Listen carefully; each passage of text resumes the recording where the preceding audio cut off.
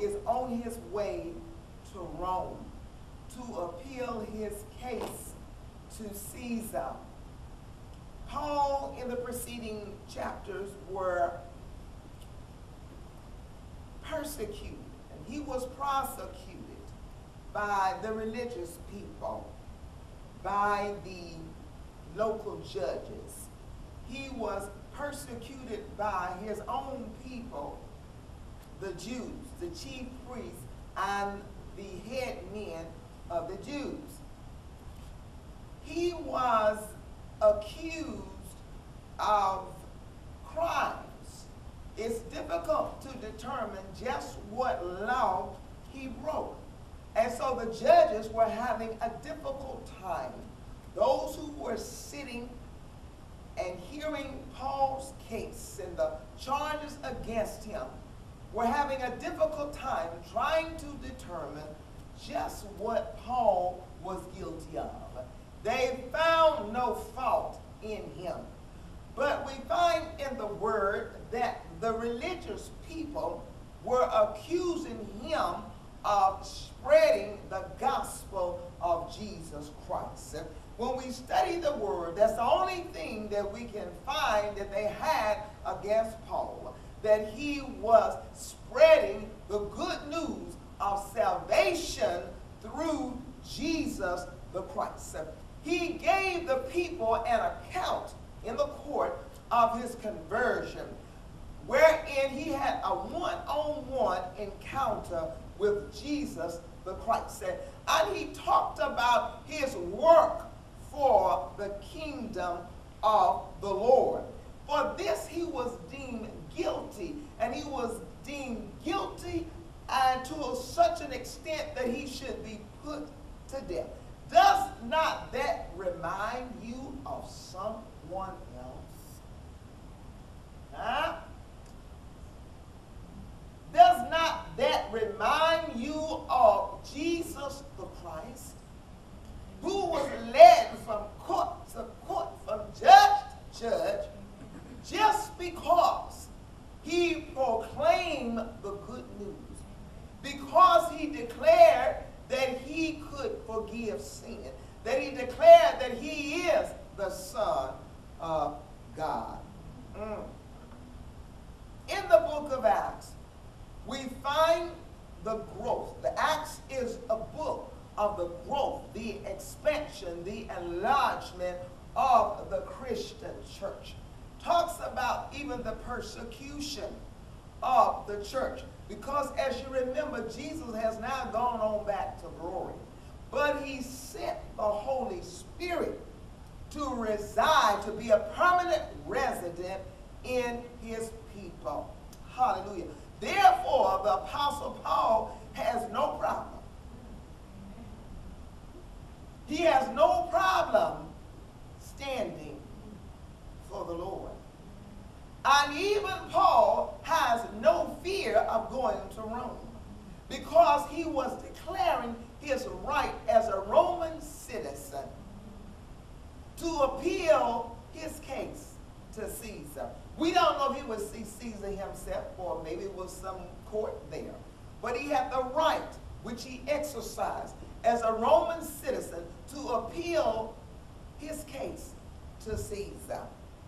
And isn't that just like God? Huh? Because Paul wanted to go to Rome. Paul had written a letter to the Romans in the book of Romans, and he desired to see them. Bless your name, Jesus. He did not know when he would see them, but God put that in his spirit to go to Rome. The church in Rome was composed mostly of Jews and some Gentiles. Praise your name, oh God. It is thought that perhaps the church was built after the Holy Spirit descended at Pentecost. And maybe there were some people there at Pentecost who went back to Rome and started the church there. But people who are of God have a hunger and a desire to be with each other. And we find that Paul had this desire to be with his fellow Christians, to spread the good news there in person. And now here he is, because he had been persecuted and prosecuted and found guilty of, we don't know what, crime. Now he has an opportunity to go to Rome. Praise your holy name, oh God. The Apostle Paul in this word is in a spiritual storm. He is in an emotional storm. He is in a mental storm.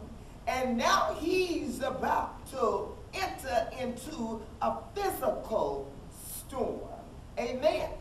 This word reminds us as people of God that our God is in charge of every storm and every kind of storm, be it spiritual, physical, mental, emotional, financial, that God is in charge of the storm, and that our God uses every storm.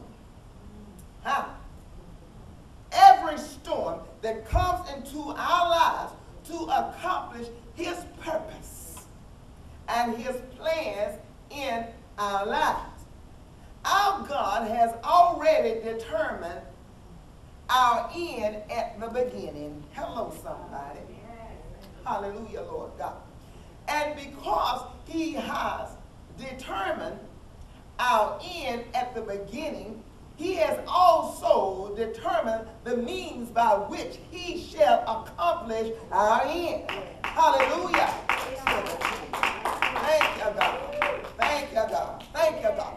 You see, storms are used by God to accomplish his end purposes in the lives of his people. Oh, bless the name of Jesus. Now, we as people of God must not deny